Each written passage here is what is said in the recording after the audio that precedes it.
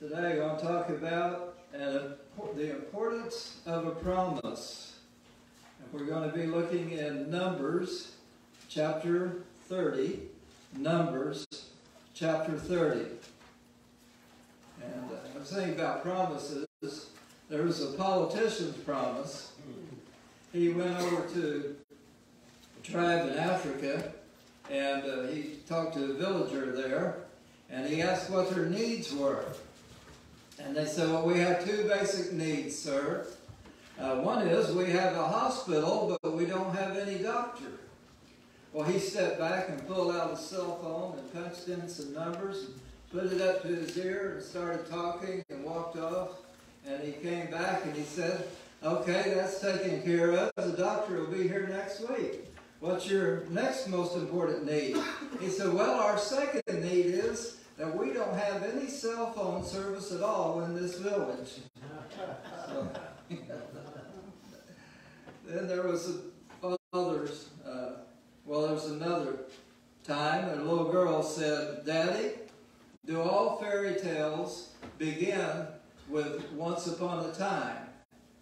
And he said, well, honey, there are plenty of fairy tales that begin with, if I'm elected, I will.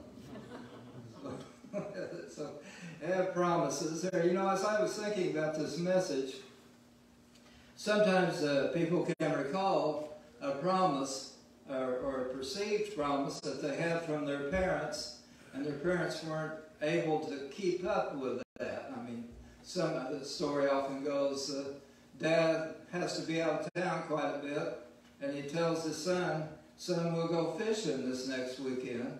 And then something happens and he's not able to be there, and they're legitimately not able to be there to keep that promise. And it just stays with the person. And I was trying to think about that, and I was thinking about in my own family, and I've been percolating this for 2 or 3 days, and I don't remember any broken promises.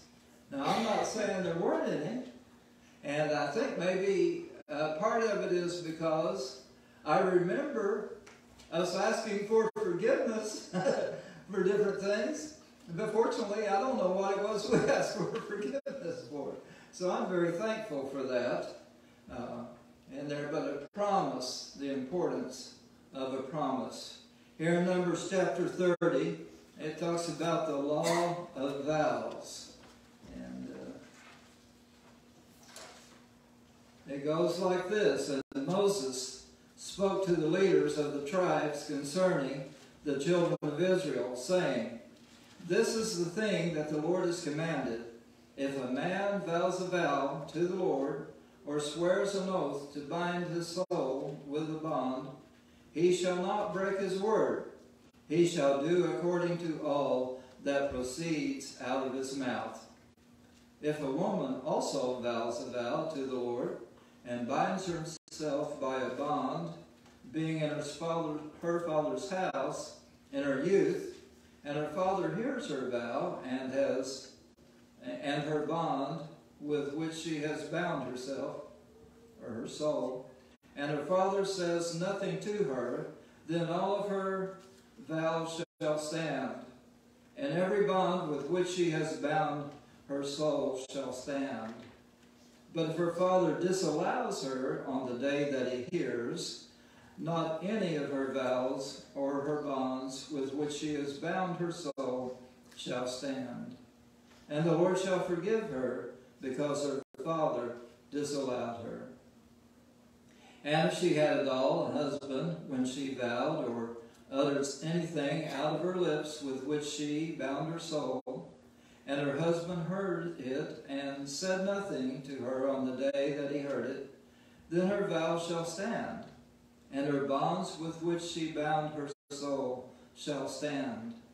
But if her husband disallowed her on the day that he heard it, then he shall make her vow that she vowed, and that which she uttered with her lips, with which she bound her soul, of none effect.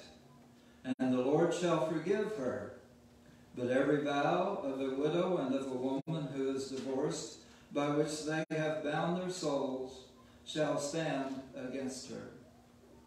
And if she vowed in her husband's house, or bound her soul by a bond with an oath, and her husband heard it, and said nothing to her, and did not disallow her, then all her vows shall stand, and every bond with which she bound her soul shall stand. But if her husband has utterly made them void on the day he heard them, then whatever proceeded out of her lips concerning her vows, or concerning the bond of her soul, shall not stand. Her husband has made them void, and the Lord shall forgive her every vow and every binding oath to afflict the soul.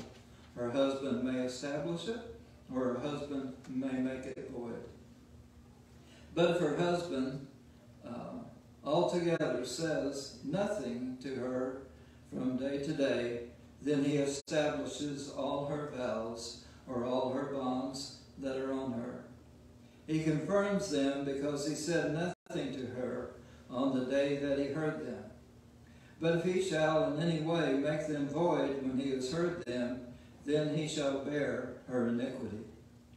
These are the statutes that the Lord commanded Moses between a man and his wife, between the father and his daughter, who is still in her youth in her father's house.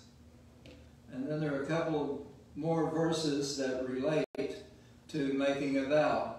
In Deuteronomy chapter 23, verses 21 through 23, we read, "When thou shalt vow a vow unto the Lord thy God, thou shalt not slack to pay it, for the Lord thy God will surely require it of thee, and it would be sin in thee.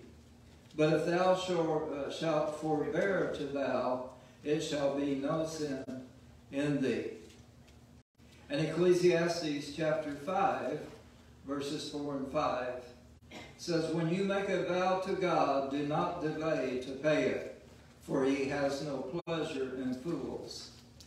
Pay what you have vowed. Better not to vow than to vow and not pay."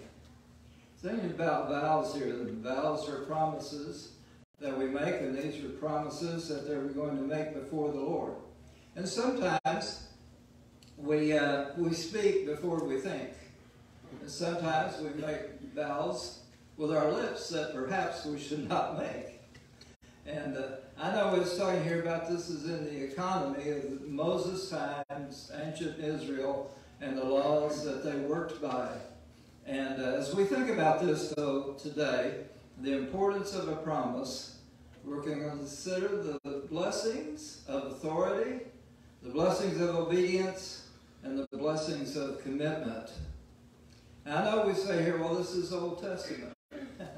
Well, we come over into the New Testament, and Ephesians 5, 22 and 23, it talks about, see that the husband love his wife and show that he loves his wife, and that the wife reverence her husband.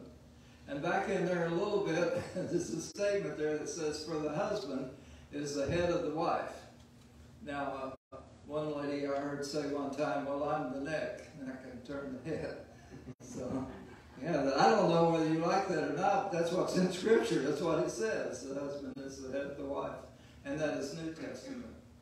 It speaks there of the apostles and pastors, and it says for them to not lord it over God's heritage.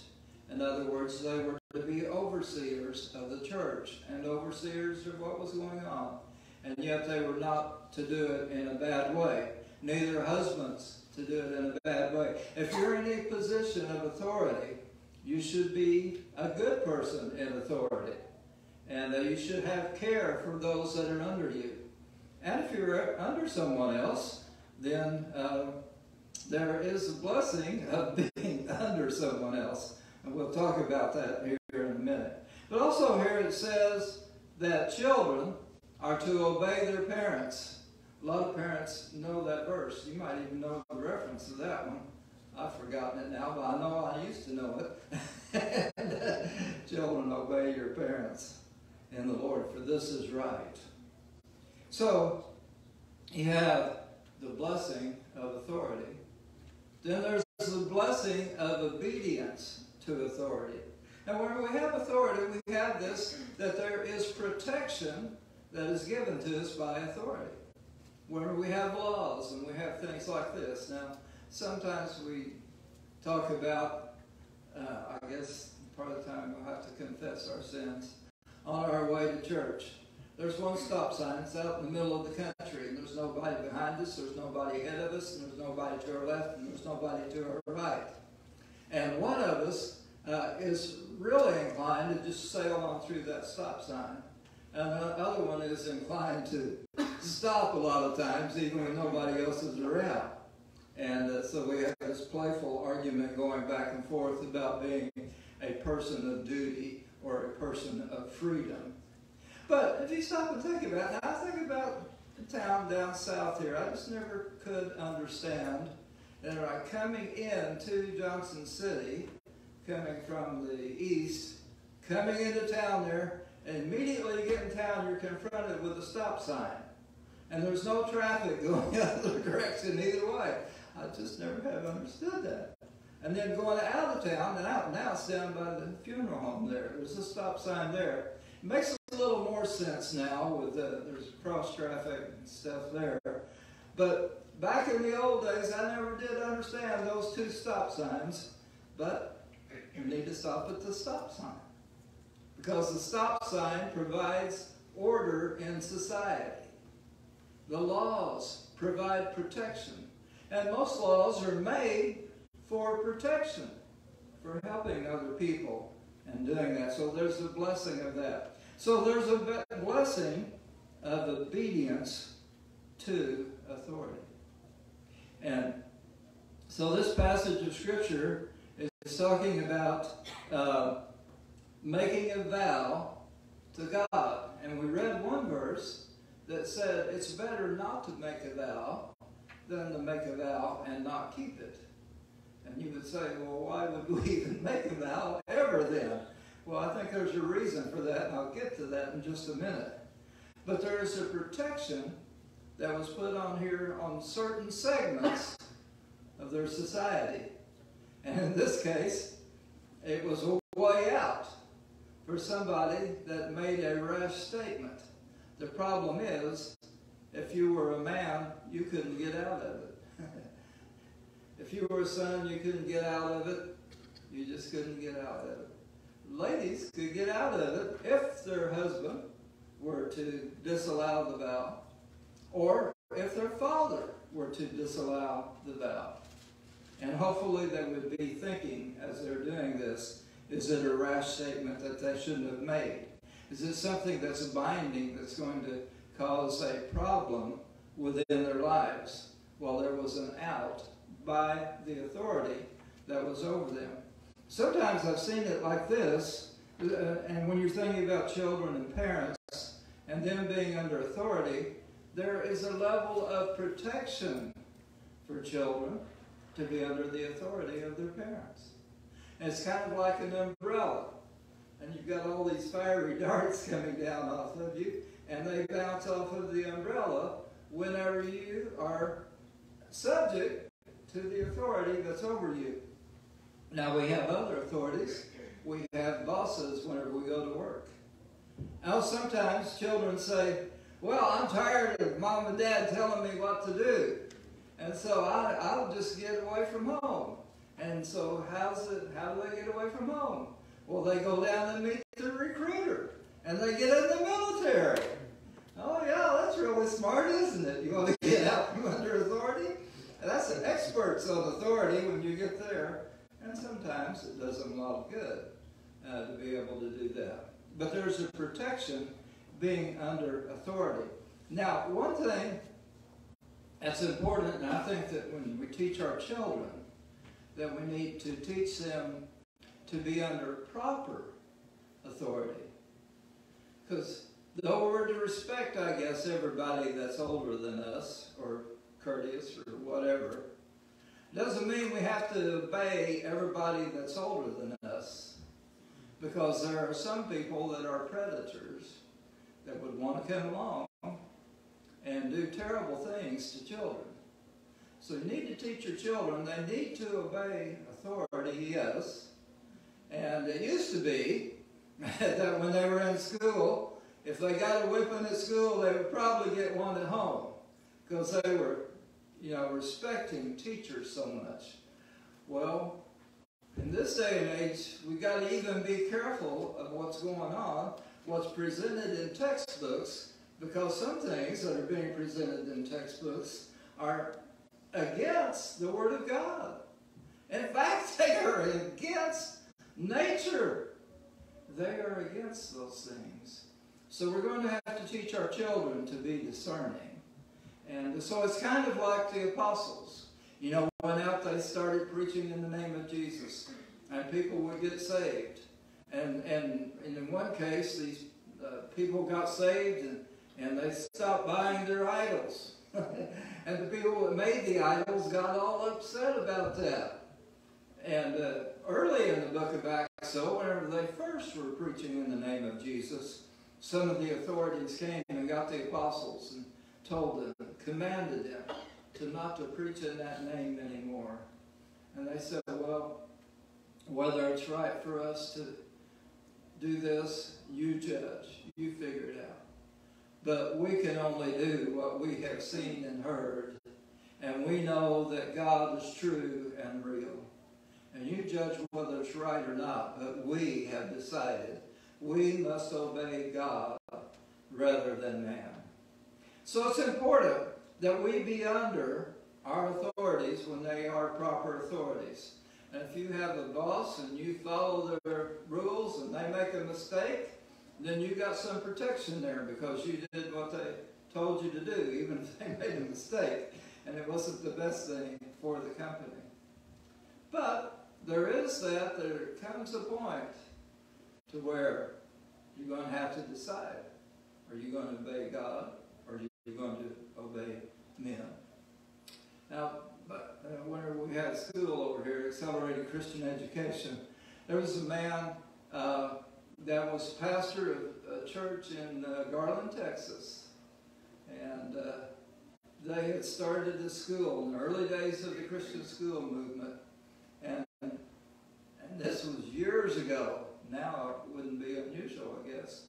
But there's a lady that came in and she was telling them what they needed to do because that's what they tell all the schools to do. And so he would try to comply where they should. And finally, she told him, well, now on this certain day, you're going to have your little boys come to school and dress up in dresses. And he said, ma'am, we have reached a point. And you're going to have to figure out sometime in this day and age, where is the point? Where is the line? And can it come to where we have reached a point and we're not going any further? So, but there's legitimate authority. But so you need to know the Word of God. And the protection from God is, if you obey God, He will protect you. And you might get thrown in jail. Your life might even be taken. But that's kind of like the lady one time that she was sick. And she had a 21-year-old son. The man who told this story said that one day she was kind of too sick to go to work. And so she called into work. And she didn't go. And, but the next day she was okay and she was able to go. But after that, she was concerned. She went and talked to her pastor about it. And he said, well, if you're too sick to go to work, what would be the worst that could happen if you didn't go to work? And she said, well, I wouldn't get paid. And he said, well, really? Is that the worst that could happen? She said, well, I wouldn't have any money for food. He said, yeah. Is there anything worse than that? She said, well, we might starve to death. And he said, well, she was a Christian. He said, well, what will happen after that? She said, well, I'll be in heaven. And so, next time she got sick, was not able to go on to work, she called in and she was still in bed and he said her 21-year-old sloth came walking in and said, "Mom, aren't you going to go to work today?" And she said, "No, I'm too sick to go today." And he said, "Well, what's going to happen here?" And so the next day he came in and she still didn't go to work. He said, "Mom, what's going to happen?" She said, "I don't know. I guess we'll just starve to death." And she rolled over and went back to sleep. And the next day he went out and got a job. But the point of it is, you might get thrown in prison, and persecution may come, and your life may be taken from you. But if you know the Lord, heaven is real. And we've become painfully aware of that, reminders of it here in recent days. But it is real. It is real. It is a wonderful place, a wonderful thing. We're going to obey God rather than man. There was King Saul in the Old Testament, and he was to command his army to go in and utterly destroy the enemy, and actually to destroy their flocks and things like that. Well, Samuel came back and he found Saul, and he heard some noise. And he heard the bleating of sheep and goats and the noise of oxen. And King Saul said, "I've done what was commanded. We went out and we destroyed them." And Samuel said, "What's that sound of sheep and goats and bulls that I hear out here?" And he said, "Well, I kept those for sacrifice." See, but he did. And that part of the Old Testament tells us that, behold, to obey is better than sacrifice. To listen to God is better than the fat of rams that are used for sacrifice. There's a blessing of obedience. But then there is a commitment. Why would you ever want to make a vow if it says that it is so important that you shall not slack to pay it if you make a vow to the Lord? You shall not slack to do it. And it's better not to vow than to make one. Well, why do we want to make a commitment? Well, I can think of one reason. And many of you have experienced this reason. One time you were walking around and you saw someone who caught your eye. And it just got worse as time went by. And it got to where that was all you could think about. And finally you found out it went both ways. And you decided you wanted to commit your life to that person. And you did that because of love. And the reason why we want to make vows to God is because we love our Heavenly Father. We want to serve Him, and we're willing to commit our life to Him, even if it means going to the death. Now, one time over in, I think it's Hebrews, but it said, "You have not yet resisted unto blood." But there have been many people who have resisted unto blood. Now, you think I need to go back in the Old Testament and tell you that that's where that happened. You think I need to go in the first century and talk about Polycarp and some of those people like that and tell you that's where that happened. You think I need to go back in the last century and talk about different areas and pockets of the world. But there have been more martyrs in the 20th century than there have in all of previous time of history. And it's getting worse here in the 21st century, and we do not hear about it. I just heard this week, someone, his name is Thomas, I forgot his last name, Williams, I think. But he has done research in it, and he's found out that there are Christians all over the world that are giving their lives for Christ today. Now, fortunately, so far, where we are here, we don't have to give our lives with our blood, but the Bible says you should give your body as a living sacrifice. But why would you want to do that? Because you have one who loved you so much. Because he first loved you.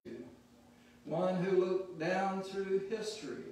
And you have the Father and the Son and the Holy Spirit. And in Genesis chapter 1, it speaks in plural there. It said, let us make man in our image. And you had the Spirit of God moved upon the face of the waters. And you had God the Father. And then you come into the Gospel of John that tells us that Jesus Christ was involved in the act of creation. Without him was not anything made that was made. But, so that God said, let us make man. And they said, well, are you going to make a wind-up toy? He will do everything that you want. You can program him to do however you want to do it. And he said, no, I want him to love me. I want to love him, and I want him to love me. And when it speaks of man in Scripture, it's talking about mankind. And so he took the rib out of Adam, and he made Eve, and he made mankind. And he wanted men and women to be able to love him. And in order to do that, they had to freely be able to choose to do that. This analogy I gave a second ago, you may have somebody that catches your eye. Well, that doesn't mean that they don't have any choice in the matter. You know, you got to catch their eye too for it to really work, for love to be that way. But God so loved the world that he gave his only begotten Son. And this plan was done in eternity past, that God would give his Son. Jesus would give his life so that you and I would not have to face the penalty of death. And we just have such gratitude and such love. That's why we would make a commitment. Lord, I will serve you. I will serve you. There was a man named Mel Trotter. He was born in 1870. And the home that he grew up in, his dad owned a saloon. And his dad sold so much liquor, but he also drank almost as much as what he sold. And so he grew up in that kind of home. But his mother was a praying mom, and so she stayed home and prayed for them. Well, whenever he got up in the teenage years, he thought he wanted to follow in his dad's footsteps, so to speak, and he wanted to be in the saloon. Well, his parents wanted him to go away to school, and but he would rather spend the time in the saloon. Well, he did, though, learn a trade. He learned how to be a barber. And so whenever he was barbering, evidently he learned well, and I guess he was a functioning alcoholic, because during the day he could do barbering without cutting somebody's ear off. And he started making money. And when he made enough money, he left home. But then the alcohol began to take over. And then he wasn't functioning all the time, and he lost his job. Well, then he moved to a place called Pearl City, Iowa. And I talked about that, somebody catching your eye. He came around a group of young Christians, and there was a young lady, and her name was Lottie Fisher, and she caught his eye. And out of their freedom of will, they decided to marry each other. But after they had been married, it wasn't too long that two things shocked her. One was, she found out he was an alcoholic. And the other one was that he had lost his job just right quick after they had gotten married. Well, he said, I need to get away from this environment. So they moved out to a rural area, and there were no saloons around close to where they moved. But there were other establishments that sold liquor and alcohol.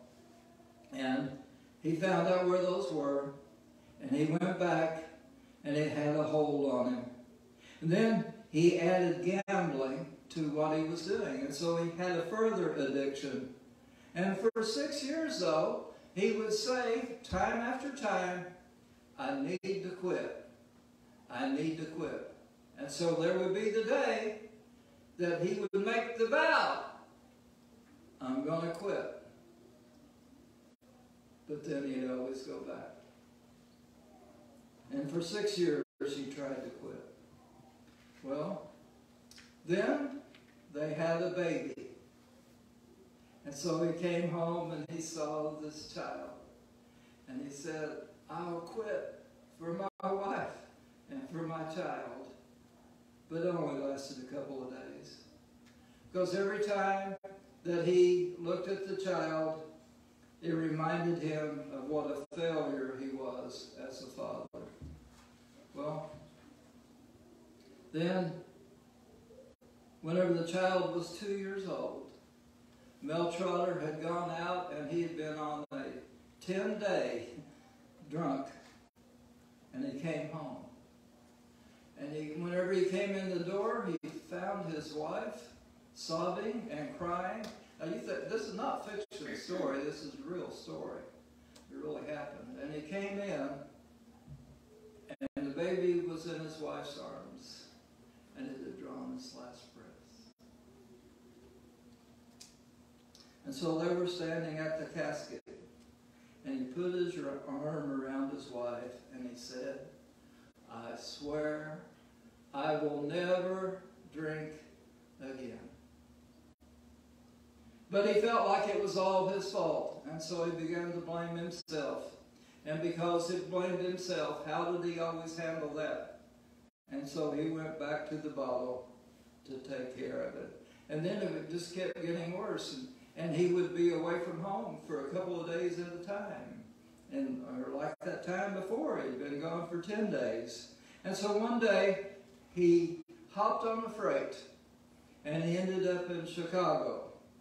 It was January 19th, 1897.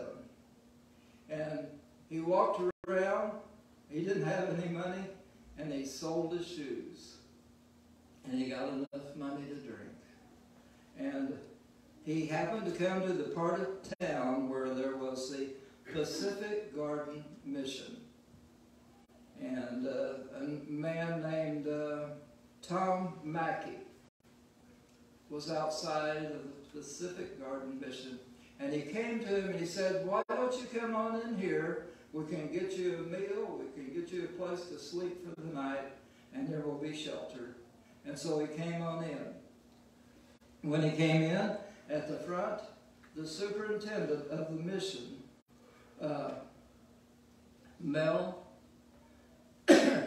Harry Morgan, the superintendent of the mission, stood up and gave his testimony as to how years earlier he had come in this mission and he had gotten saved. Well, Mel had been asleep through most of it, but he had heard enough to hear that God was able to heal and to release someone from the grips of addiction. So, after the service was over with, he went and talked to Harry Monroe. Excuse me.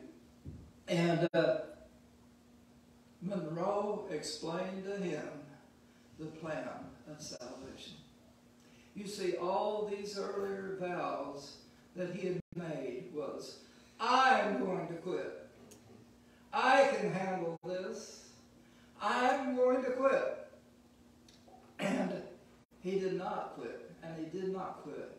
But this night, he committed his life to Jesus. And he never drank again after that. And he became the leader of a mission in Grand Rapids, Michigan. But that's why we would want to make a vow. God loves us. We love him. We want to make a commitment to him, to serve him. And whenever we do, and we make a commitment in the power of the Lord, we're not doing it in our own strength. And that's where the scripture kicks in that says, I can do all things through Christ who strengthens me. And that's how it works for some people. Have you ever come to Christ? Have you ever really done that in your life?